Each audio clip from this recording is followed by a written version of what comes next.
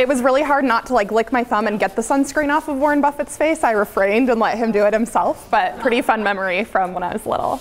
Thank you guys so much for this opportunity today. I'm going to jump right in. I'm the financial advisor of the chapter, and our company is Key Wealth Management. So this is my hometown, Sun Valley, Idaho. I grew up in a very magical little place with 8,000 people. It's a ski resort, so there's a lot of tourists that come into town, but it was the most amazing place to grow up. It's given me my passion for being outdoors and hiking and camping and adventuring, because how could you not want to be out in that, right?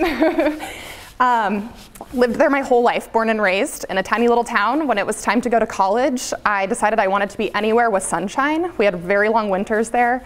It was cold and I didn't know what I wanted to study. I just wanted to be in the sun. So I threw a dart at California and Arizona, and I ended up in Tucson at University of Arizona. Go Wildcats. I know.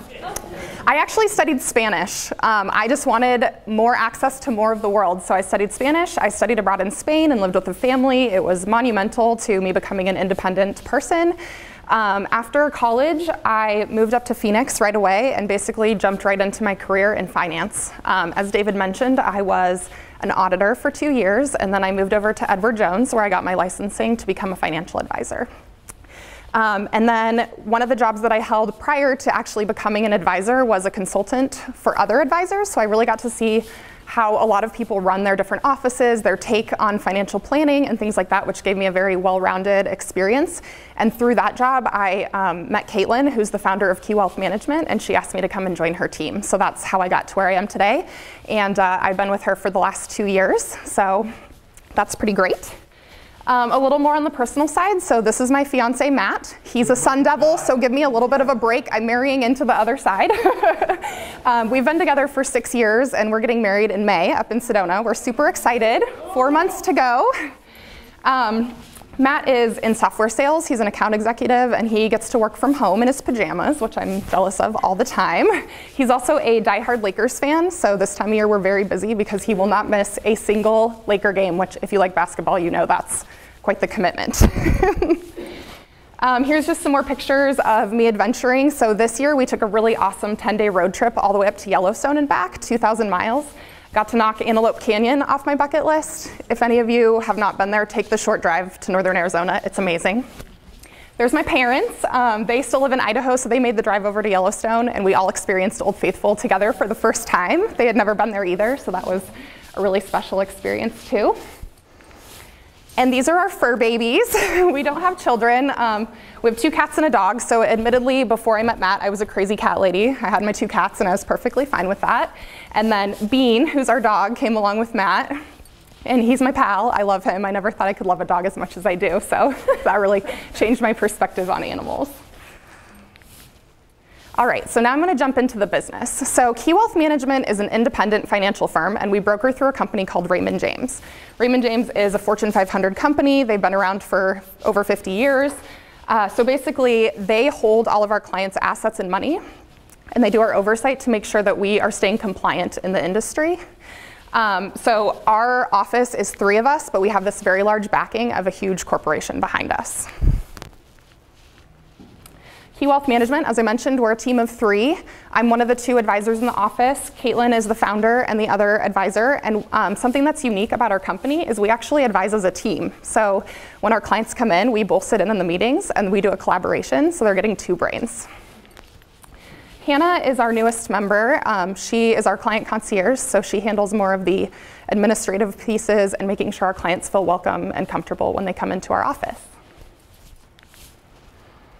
Why do I do what I do? So this is the big question with BNI, right? And I love to talk about this. So there's a few things that stand out to me.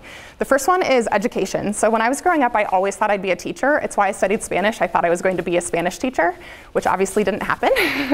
But through my job, I get to educate people, and I love to coach and mentor. Like I said in my commercial today, getting people through these emotional times with the market. I'm very passionate about kind of taking these complex and scary topics and bringing them down for people to understand and have more peace of mind and confidence. Another piece is we get to be more than just an advisor, and In our office, when someone becomes a client, we give them a big hug and we say, welcome to the family, and we truly mean that. So we get on such a deep level with our clients and the people that we work with that they are a piece of our family, and I get to be a friend to them and help them celebrate things in their life that matter. And it's just, I take a lot of pride in just being like a piece of that accomplishment and celebrating it and then pushing them on to the next thing. So I passed around a handout of our 5-step process, which goes into a little more detail, but we preface ourselves as a personal CFO for our clients. So we look at every nitty-gritty little detail, even taxes, estate planning. We know we're not the experts for those people, for those topics, so then we'll punt to people like Eddie or Matt or an estate planner to help with those pieces, but we still look at the whole big picture, because the more transparency you have, the better plan you can build for the clients. So when someone comes to our office, the first thing we're going to do is ask them where they're at today. What do you owe on home, cars, credit cards? What are your investments? What are you saving? The second step is, where do you want to be? So what does the next year look like? What do you want to get off your bucket list? What does retirement look like in the next 10, 20, 30 years? So really planning for now and the future. The third step is, can we get you there? So sometimes this can be a reality check, right? Are you living in La La Land? Is this actually doable? The fourth step is, how do we get you there? So this is when we really sit down and collaborate and develop the plan all together and make sure the clients are comfortable, it's doable for them, and then holding them accountable for that. Lastly is reviewing our progress. So as you know, life changes, things get thrown at us in a minute's notice. It could be a baby, it could be a marriage, it could also be your air conditioner breaking and you need thousands of dollars for that. So just reevaluating the plan. When things get off track, it's okay. We just review and we change course and we continue to go. I'm not going to go through this, but this is our services offered. So as you can see, it's a lot more than just reviewing portfolios and investments. There's tons of things that we can help people with. So if you want to learn more about this, please set up a one-to-one with me so I can go through the details on that. Ideal referrals. So a good way to look at this for us is who, what, and why. So who do we work well with? We have a lot of clients that are business owners, and the reason is we can provide value from a business and a personal standpoint, which is great. We also work with a lot of couples and families, young professionals who are really motivated to save. We like to help coach them early on because it can only help for their futures. The what is someone going through that they might need our help? So this is where life events come into play. Is someone getting married? Is someone thinking about leaving a job? This is the good time to talk to your advisor before you actually do that. Make sure you're not leaving money on the table. And then lastly, why would they want to work with us? So as I mentioned, we love to educate. But through education, we build that trust and confidence. So we look for people who are willing to be coached. And then most importantly, that they like to have fun, because we're a bunch of giggly women and we love to have a good time in our office. Money does not need to be this drab, scary topic. We can have fun with it and get you through life and enjoying that and take that stress out of it. And then, since it's January, I'm just going to leave you with 5 New Year's resolutions for your financial plan. The first one is knowing your net worth. So how do you set goals if you don't know where you're at today, right? So the first thing is adding up all of your debts and liabilities, adding up all of your assets to see where your number is for your net worth, and then going forward from there. The second one is reviewing your budget and spending habits. So the beginning of the year is the perfect time to do this. You can pull your statements and look back on 12 months of spending, and from there you can determine, where did you get off track? Were you spending too much at Starbucks and toning that down? What things are changing in your life that might have new expenses coming up where you need to adjust other areas?